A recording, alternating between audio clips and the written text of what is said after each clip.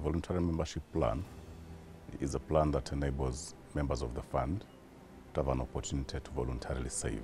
Within the NSSF Act, it's a provision that covers two categories. One, you aid an employer that is employing less than 5 people, and therefore you have the option to voluntarily save for the number that you employ. Number two, you are formerly a member of the fund who, for whatever reason, is no longer actively contributing. The law gives you an opportunity to voluntarily join and contribute for yourself.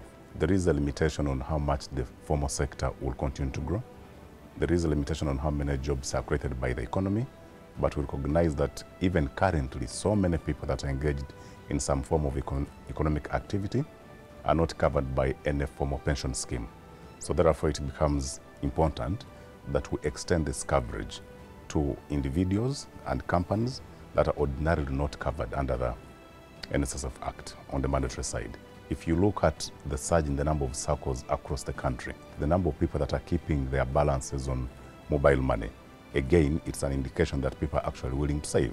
But also looking at our voluntary scheme that is hardly 4 or 5 years old, you realize that today we collect in excess of 3 billion shillings every month. So even within the limitations that we currently work with, to see that on a monthly basis you collect in excess of 3 billion from the voluntary space is enough indication that given an opportunity, people are actually willing to save.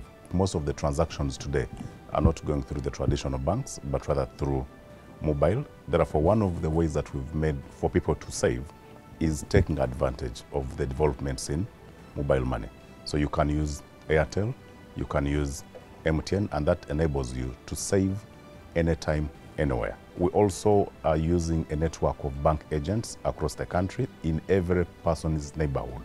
Even if you cannot use the rest of the gadgets and you simply walk within your neighborhood, you should be able to find an agent of a bank, and so you can still be able to transact. When it comes to individuals that are self-employed, there is a lot of flexibility because you determine when and how much to save. The procedure for enrollment is that we've made it again very flexible. You can use USSD, the NSSF Go app. You access that app and there is a provision that enables you to self-register. So you basically don't have to visit a branch. You don't have to visit any touch point. Whether your phone is a smartphone or what we call a cabinet phone, you all are able to register electronically. From inception, we've registered about 30,000 members on the voluntary side, both individuals and employers, companies. Then in terms of money, we've been able to collect over 70 billion shillings. But of course, we know that there is much more potential out there if we aggressively get out and look for more people to join, especially if there are changes in the law that makes it possible for more people to be able to join the fund.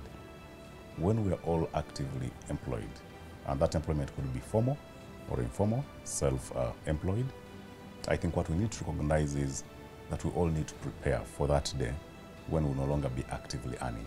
And there is no better opportunity to prepare for that than joining the voluntary scheme that is offered by the fund. You are certain that within the market you'll get a return that is extremely reasonable, and you'll be actively contributing towards retiring safely, contributing towards having an income that can take care of you in your old age. So my call to every person out there, especially those who already qualify to join the voluntary scheme, is don't let this opportunity go by, because it's an opportunity for you to increase your chances of having a decent retirement.